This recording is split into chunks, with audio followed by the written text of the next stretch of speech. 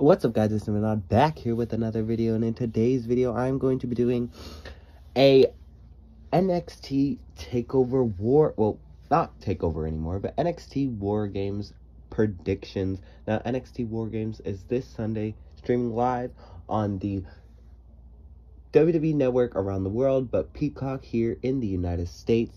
Let's not waste any more time and let's get down with the predictions. Now, we always know the NXT Women's War Games match usually starts off the show. So we are going to start off with the NXT Women's War Games match. Now, we have two teams. I believe it's Team Io against Team Mandy, or it could be Team Raquel against Team Dakota. I'm going with Team Io versus Team Mandy. So, Team Io is Io Shirai, Kaylee Ray, Raquel Gonzalez, and Cora Jade. And Team Mandy consists of Mandy Rose, Gigi Dolan, JC Jane, and Dakota Kai. Now, as we know, Team Io Shirai won the advantage due to Kaylee Ray winning that advantage ladder match on NXT. I am very excited to see this match. I really liked the War Games match from last year, so hopefully the women can do it twice in a row.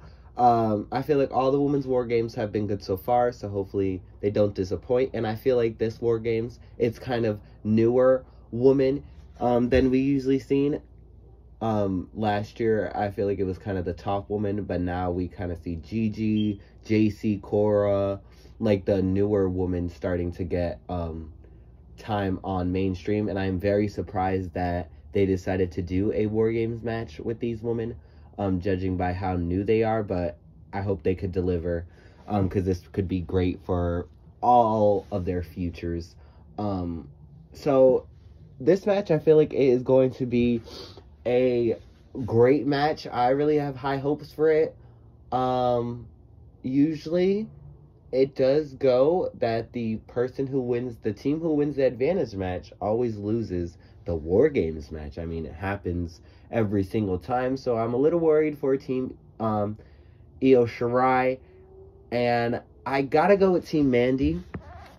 Even though Cora is my favorite and she is on Team Io, I feel like Team Mandy has so much momentum, and I feel like losing to Team Io, because let's face it, Team Io is just four random people put together. I mean, Kaylee Ray doesn't even like her own team. Raquel and Io don't like each other.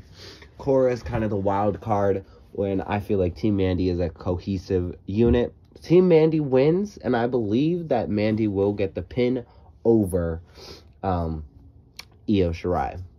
Next up, we have in a hair versus hair match, we have Duke Hudson taking on Cameron Grimes. Now, this match I am excited for.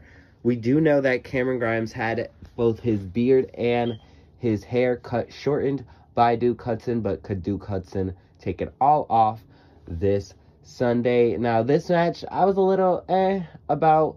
I'm wondering how they're going to do it. Like, I can't picture either one of these men bald, especially Cameron Grimes. So, I don't think they're going to cut either one of these guys' hair. I feel like there's going to be some type of, something's going to happen. Like, if Duke loses, then he's going to kind of run away before he can get his hair cut. And then if Cameron Grimes wins, I feel like somebody's going to help Cameron Grimes, like a new person. But if I had to pick a winner, I got to go with Duke Hudson. I personally am not a big fan of Cameron Grimes. I mean, he's great in the ring. He has a great character, but he's just not one of my favorites. And I feel like a way to uplift a new comer.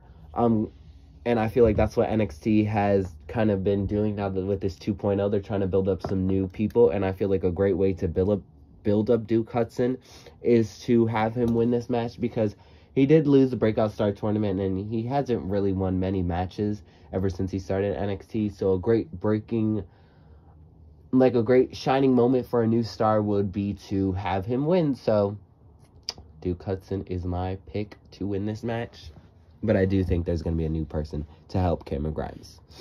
Next up, we have for the NXT Tag Team Championships, we have Marcel Bartel and Fabian Eichner. Imperium taking on Von Wagner and Kyle O'Reilly. I personally am not a fan of Kyle O'Reilly and Von Wagner as a team. I feel like that pairing is very weird. But I feel like a lot of pairings that don't make sense end up making sense, so I'm just going to give them a little bit of time. And I am surprised that they gave them this opportunity this quick. I mean, MSK still hasn't had, or have they had? I don't think they've.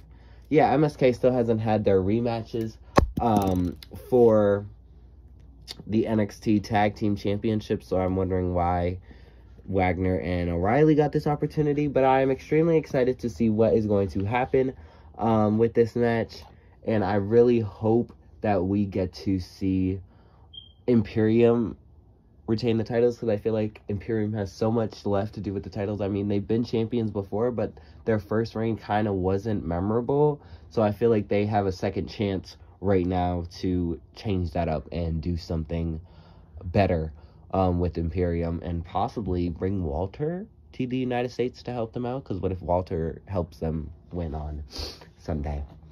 Next up, we have for the Cruiserweight Championship, we have Roderick Strong taking on Joe Gacy. Now, this match I am interested in because we all know Joe Gacy has that little bodyguard. I think his name is Hans. I think that's what they called him. That's the name they gave him. And that is going to be a wild card for Joe Gacy. And in all of NXT, I mean, there's no telling what he could do. I mean, Roderick Strong does have Diamond Mine, but Diamond Mine, there's so much. I mean, Ivy Nile cannot take out Hans,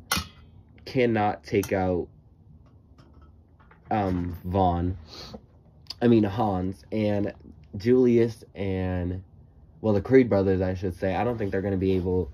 They'll put up a good fight, but I don't think they're going to be able to take him down. But I do think Roderick Strong will retain the title, but it will be by a sneaky kind of cheating way. And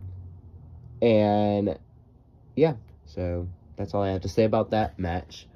Next up, I think we have our main event. Yeah, we've done Women's War Games, Tag. Yeah, we have our main event, which is going to be the Men's War Games match. And this is kind of new generation versus old generation. The new generation consists of Braun Breaker, who I believe is the team captain, Grayson Waller, Carmelo Hayes, and Tony D'Angelo. That's kind of a weird pairing.